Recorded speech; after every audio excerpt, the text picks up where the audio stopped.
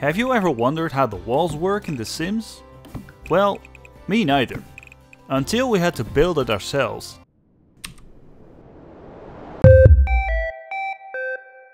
At first glance, everything seems pretty straightforward. You build a couple of walls and then by default the game makes sure to hide the outside walls so they don't block your view of what's going on inside. But what happens if we make a zigzag shape like this? Okay, now our view is blocked by inside walls, but if we do it by adding a wall to the interior, now all of a sudden it is hidden. And if we make a hole inside our house, then it only hides the outside part of the walls. And look at this, if we remove a wall from this outside part, then all of a sudden the entire room turns outside. What is going on? Okay, so clearly the game has a sense of inside and outside walls. So the way it seems to work is that the game only hides the outside walls. Inside walls are only hidden if they're completely inside a room and used as room separation. Let's check these hypotheses. We can see when we are building walls that the game never hides anything. It is only when a room is completed that the walls start to auto-hide. Once it is established what the outside and the inside is, walls start to hide. And when we rotate around, we can indeed see that we can never see any outside walls. But look at this. We create two rooms and everything is fine. Okay, now we remove the walls of the smaller room, which then becomes the outside. And we add a diagonal wall connecting the rooms again. So already this is wrong. These diagonal walls should be hidden. They're clearly outside walls. And what if we break down the rest of the interior walls and floors? Now we have a completely enclosed room where the game thinks everything is outside? So apparently we stumbled upon a bug in their algorithm. That means it needs this context of enclosed rooms to determine what are inside and outside walls. What I think is going wrong here are these tiles that are left in the room when we remove a wall. Because right now it hides the walls even though there is no enclosed room behind them. Removing these tiles fixes the state of the game and the exterior and interior walls are again well defined. So, in conclusion, our hypothesis is false. There is something more going on under the hood. Let's test our second hypothesis as well. So, we're trying to find a situation where either inside walls are hidden when they're bordering the outside, or inside walls are not hidden when they are not bordering the outside. First, we make the entire plot a room. Next, we make a room inside this room. And finally, we remove the floors of the outside room. Now, we have a room where the inside walls are hidden, even though they're bordering a grassy outside. The game even treats the outer room as outside, as we cannot place any floors there. Clearly, it is currently in an ambiguous state. The inner room thinks it is inside, while the outer room thinks it's outside. Removing part of the outer wall fixes the ambiguous state and resolves the situation. Interestingly, the game does not seem consistent with hiding the inside walls, as placing random disconnected sections of wall causes them all to be hidden, as long as they're within the exterior walls. So once again, a part of the game thinks this area is inside, while another part thinks it is outside. Apparently, the game has some definition of interior and exterior walls in its code that can cause these ambiguous situations, as both hypotheses do not hold true in all cases. Unfortunately, I can't give you the exact answer as to how this works under the hood. After all, I haven't worked on The Sims. What I can do, however, is give you the solution we created ourselves. So, here's how we did it. For every wall, we first determine which side of the wall is visible to the camera. Then we check the tile that lies on the other side of the wall. If that tile is marked as inside, the wall is blocking some interior space, so we hide it. Otherwise, we can just show the full wall. In The Sims, it seems like they're also hiding walls based on the inside and outside tiles. But before we can do that, we must determine which tiles are inside and which are outside. Again, I'm not sure how they determine the inside and outside tiles in The Sims, but I can show you how we did it. It basically works with a flood fill algorithm.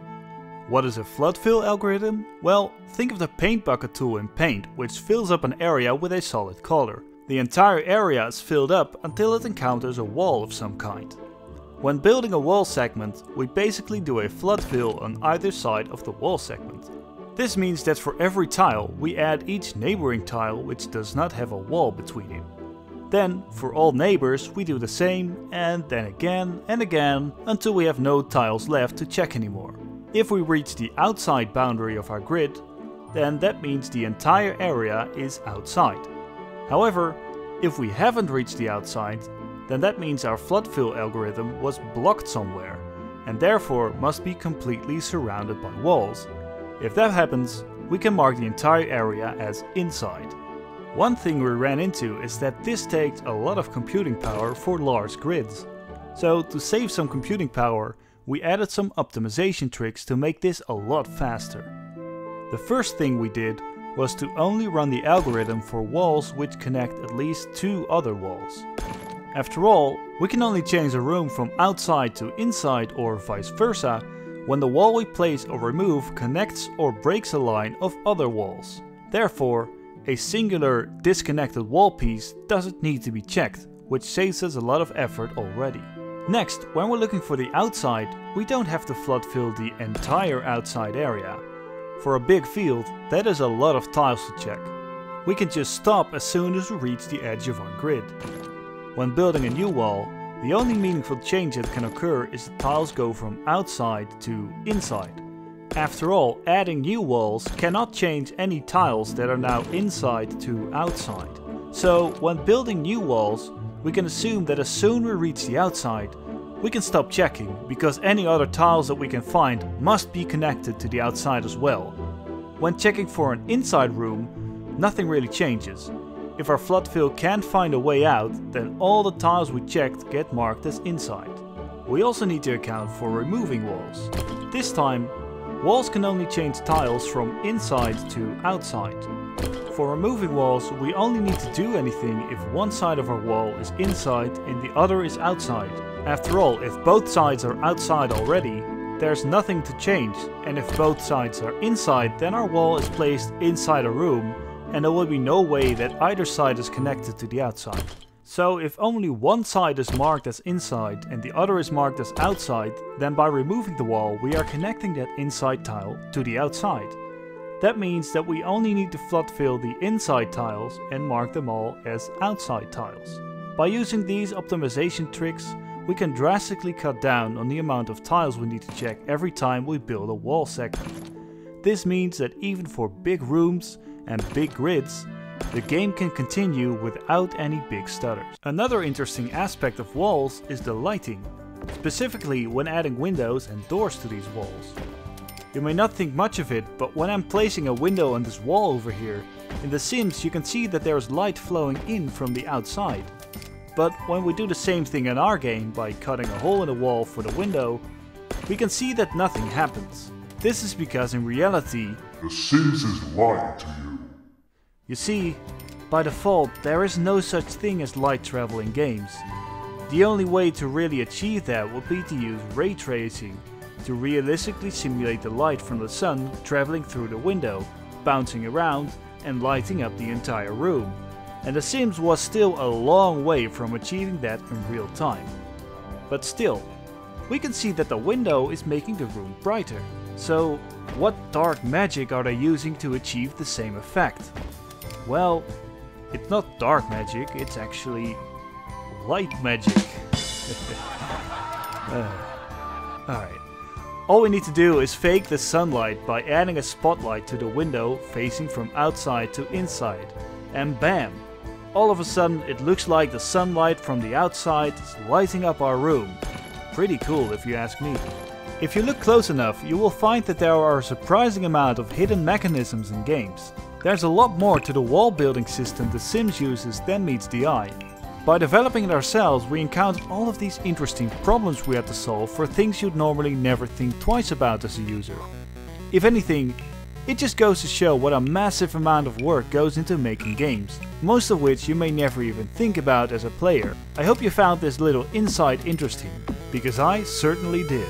I would like to thank my top tier Patreon supporters Tainser and Neutron, and all my other patrons for their support. Thank you so much.